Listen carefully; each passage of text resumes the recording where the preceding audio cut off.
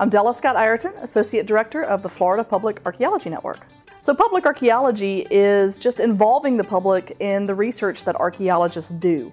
The Luna expedition research that's going on right now is some of the most exciting that's happening, I think, anywhere in the world, certainly in the United States.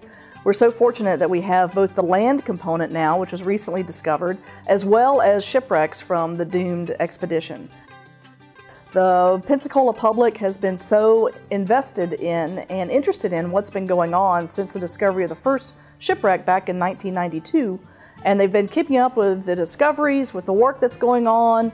From having a member of the public literally discover the land site, Tommy Gardner, and when he realized that the artifacts that he was finding in this neighborhood from excavation trenches for a new house, he took it immediately to the university and said, hey, I think this is pretty significant. And from that point on, it's just exploded. And keeping the public involved, not only the landowners, but the people of Pensacola and now all around the country and around the world who are so interested in what's going on, is crucial.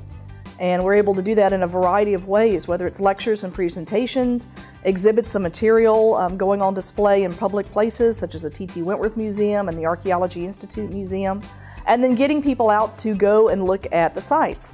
The land sites is a little tricky because, again, it is private property, and so we want to respect the property owner's wishes. Underwater, actually, shockingly, it's a little bit easier because we can run tours out there. Now, the water's dark. It's only in 12 feet of water, but it's pretty poor visibility.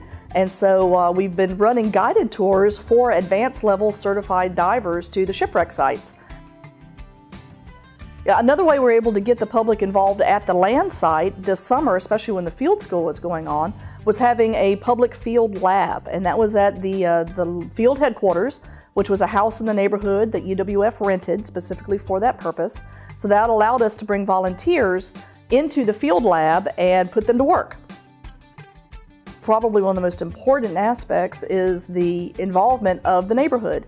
And the homeowners in the neighborhood have been so supportive and so amazing through this entire process. And they're so interested in what's going on. And the university has been very careful to keep the landowners apprised of new discoveries, what they're finding, where they're going, asking permission and getting permission to get on private property. And it's just been a wonderful partnership. And we appreciate those landowners so much because without them, this couldn't happen.